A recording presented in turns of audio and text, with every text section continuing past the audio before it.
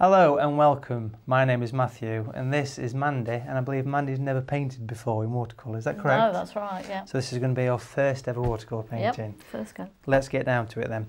First of all, you've got a sheet of watercolour paper there. Now that's floating around at the minute. We need to get it stuck down to your board. So if you could just put some masking tape on all four edges. Yep.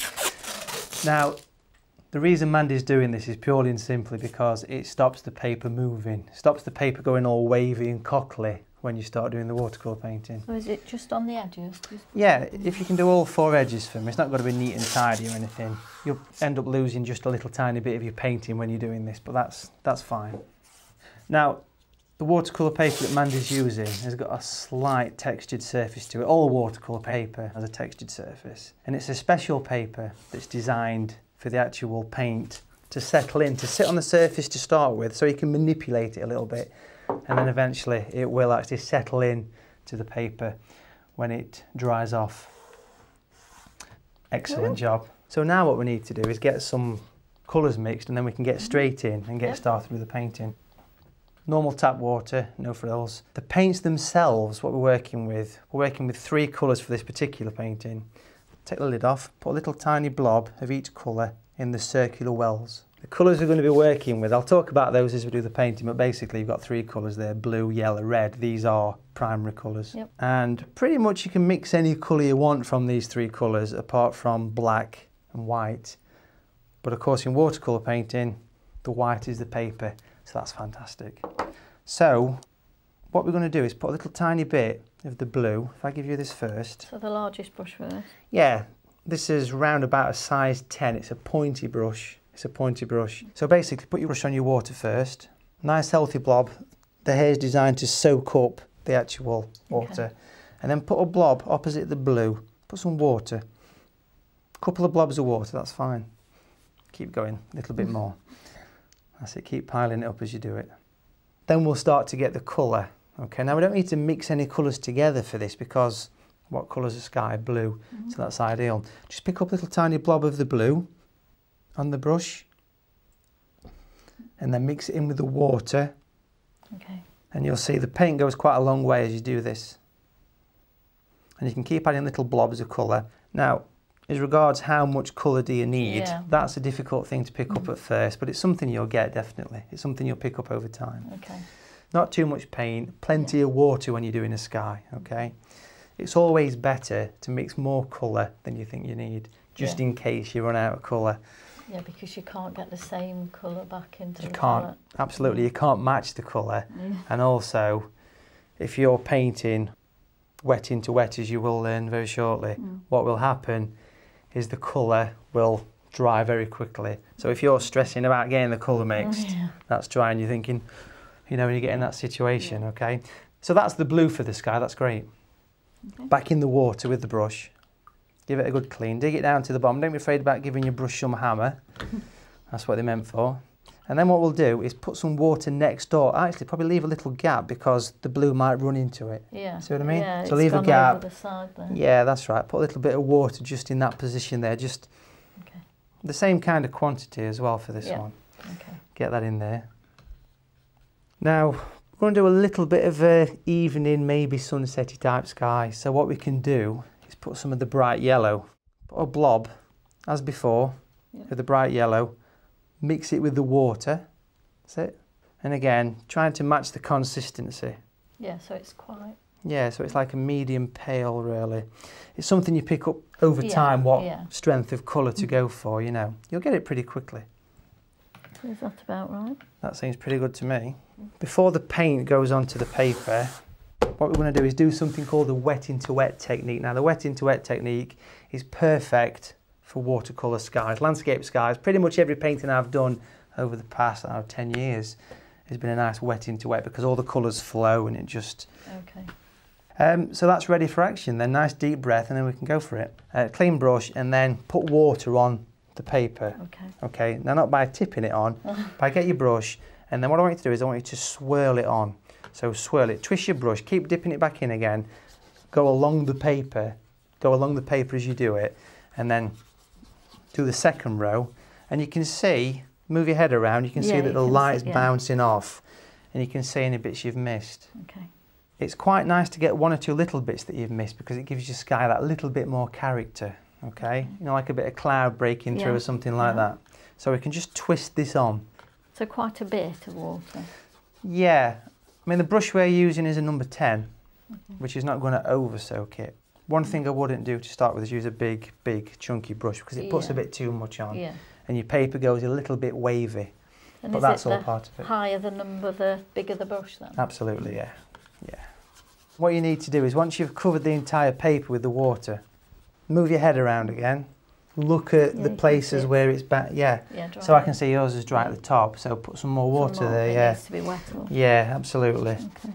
Every watercolour paper is different. They all give a different drying time, if you like. And now I'm just whizzing over quite loosely, making sure it's all covered, you know. So that is Does it perfect. Yours looks quite wavy, is it? Does it? Yeah, I think I put a bit more water on than you. Now what happens with watercolour painting is it goes a little bit wavy, and that's perfectly fine. Does it go level in when time? It dries, yeah. Right. The masking tape is helping keeping it a little bit tight, okay? So do you think I need to put more on? I think you're spot on there, okay? So, tissue at the ready. Okay. That's the artist's best friend, that wiping your brush up on your brow. So that's fine, ready for painting. You've got probably 2 minutes tops to get your sky painted in, which is actually quite a long time, to be honest. So, the cleanest colour will always go on first, which is the yellow, the purest, the brightest colour. Yeah. Okay? This is yellow ochre, this colour. And what I want to do with this, pick up a fair bit of colour, but as you pick your paint up, it's nice just to wipe it on the side of your palette so it's not over soaked, so it's not splodging all over the place. Okay? Is it just on the tip or the whole? Try and get the whole brush loaded up if you can, please. That's it. So, the bottom half of the sky, put your brush at this side and put it on and just twist. Twist it across, leave a gap. When your brush goes empty, pick some more colour up. And twist again, leave a gap. Try and imagine you've got these fluffy clouds happening in your sky. Don't keep it so much as a line. Try and break up a little bit, okay? Does it matter if it's patchy? Or? No, that's good. That's great. It is, yeah. That's more interesting to do that. But if you notice, when the paint goes onto the wet paper, it's starting to run downhill. We've got a slight tilt on the board. The board is actually angled back, so it's running down slightly. That's better to do that, okay? So do I need to sort of fill those? Or I think we'll leave the top and get the blue clouds coming down, but what we can do is put some swirly bits down towards the bottom. Okay, so it's a very loose technique. Number 10 brush, plenty of colour, and just twisting and swirling, and your colour starts to spread. Where it's going a bit dry, that's fine. It's what the sky is what you're going to get, basically. Okay, just going to put my brush on some tissue, just wipe it through. Okay. If, like me, you've got a little bit of a puddle at the side, you've got a little bit there, this dry brush is like a sponge, and you can just very lightly just glide over the top and just soak up any bits where it's starting to gather a bit. Excellent. Okay. Still working in that mode because it's like a sponge, it is like a sponge. Clean brush, get some blue on there before the paper dries completely, okay? So it's got to be quick while it's still... That's right, you're working with the actual paper drying on you. We'll get the blue, that's it. Same thing, but start right in the top corner, whichever corner suits you, and just swizzle across with the colour. And then we're going to get the colours mixing together when they touch.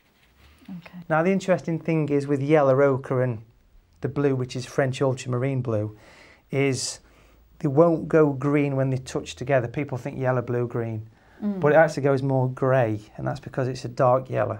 Right. Okay. So if it was a lighter yellow, it would be green. Might get a green sky, which is not good, is it? Not good green. So we can twist away again. Get your colours touching like this. Get some greys.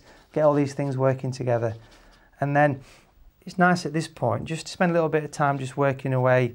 You can relax now because you've got your colour on, and you can just spend a bit of time playing with your sky, let's say. So we can just work in and just put some... Do we need blue further down then? Or? Yeah, continue it through your picture as you do it. Okay. That's right, yeah. You've got it. See how it goes darker? Yeah. That's spot on because you get like cloudy effects. Running, and is that okay when it runs like that? That's fine. You want it all to run and slop on and move around and everything else, and just twist a little bit. And if you need to get some more blue, your paper's still wet, so you get some more blue if you need to do that. If you're thinking your colour's not dark enough, then just put some more colour. Okay, but I think you're okay there, aren't you? Not too bad. That's fine, yeah. So I can just twizzle a little bit more. So that's kind of a bit of a blustery sky, but it's your first one. It's spot on. But at the minute, what I feel you need to do is just put some water on your brush, nice and clean. Wipe it on some tissue so it's not too wet. That's it. Now, little bits where you've got the hard lines, just put a little bit of water on the edges, just to try and just try and soften them in a touch, yeah. Okay. Blend it. Take it into the yellow. We'll get the colours mixing together. Yeah. That's it. And does it matter if I go on to the? No, that's fine. Get it all working together. They're quite natural colours, these, so they do work well together. So you don't want any sharp edges? You can get away with sharp edges and they do look nice in your skies, but not too much. I mean, this is lovely, this piece there. Yeah. You know, it's quite a nice breaking effect you've got there, yeah? Is that too harsh? That's maybe a little bit too harsh, yeah. That's it, lovely. So the colours are all softening in. Yeah. Maybe this is a little bit hard, yeah. What Should I wet this again? Yeah, clean it, wipe it on the tissue first so it's not too wet.